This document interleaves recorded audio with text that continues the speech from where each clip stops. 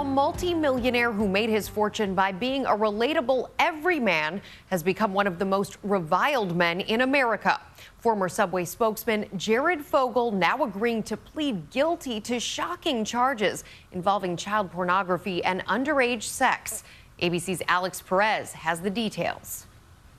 In 1998, I weighed over 425 pounds. Jared Fogle, former Subway spokesperson, was the ultimate weight loss inspiration story. That's how I became half the Jared. But today, a shocking fall from grace. Fogle agreeing to plead guilty to possessing and distributing child pornography.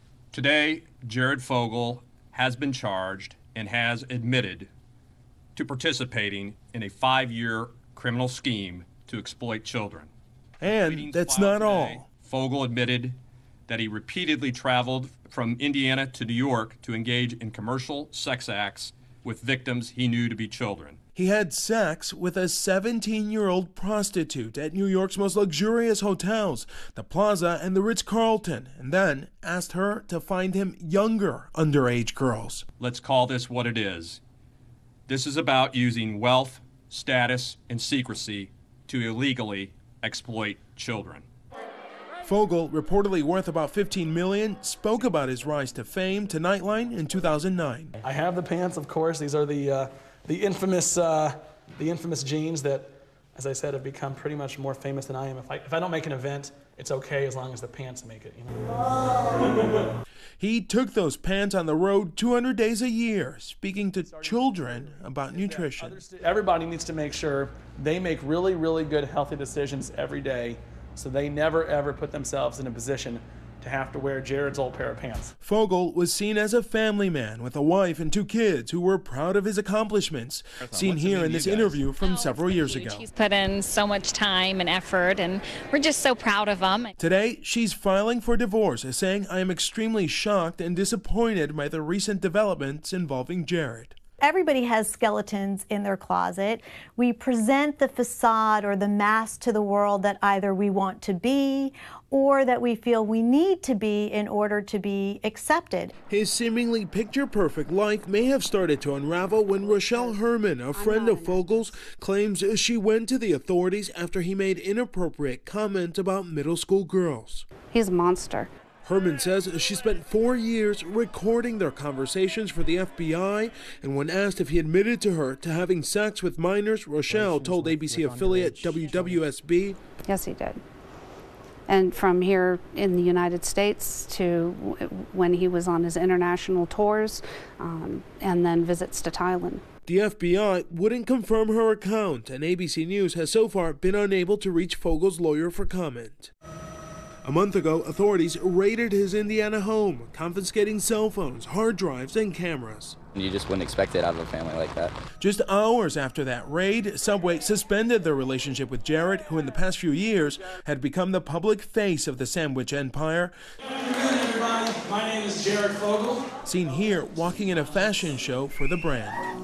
In a statement today, Subway saying Jared Fogle's actions are inexcusable and do not represent our brand's values. Today, the prosecutors cite seemingly overwhelming evidence. The approximate amount of data reviewed includes 159,634 text messages, 27,140 emails, 47,623 images, and 3,394 videos. Through this thorough investigation, 14 victims were identified. I think he recognized that they had him. They had text messages, they had eyewitnesses, and this was significantly less time than he could have been facing. Today, his attorney saying, "He will fully and completely acknowledge his responsibility for his wrongdoing."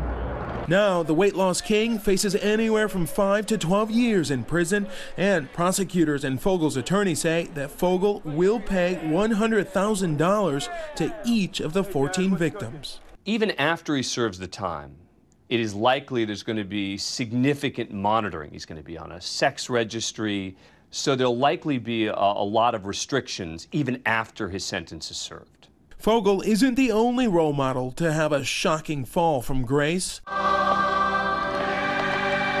Stephen Collins, sweet reverend and family man from Seventh Heaven, welcome, allegedly confessed to molesting and exposing himself to multiple underage girls. The confession allegedly secretly recorded by his estranged wife, Faye Grant, during a joint therapy session in 2012 while they were going through a bitter divorce. When you exposed yourself to his 10-year-old sister, did you have an erection? No. I mean, no. Partial, maybe. Partial erection? Maybe, yes.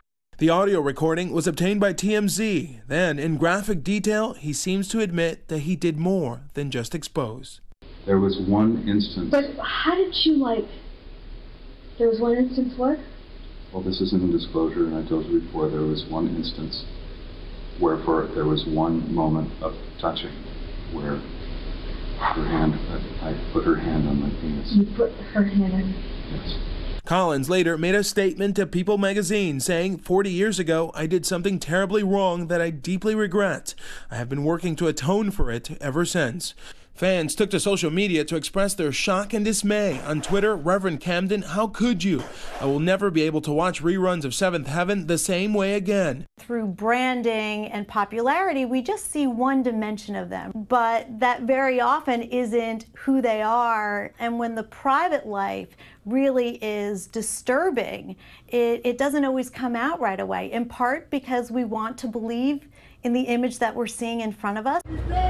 As for Jared, today the image is clear. They're literally dealing with a celebrity who had access, power, and resources to do anything he wanted in the world, but he chose to utilize that to cajole, to convince, and even take advantage of children. For Nightline, I'm Alex Perez in Indianapolis.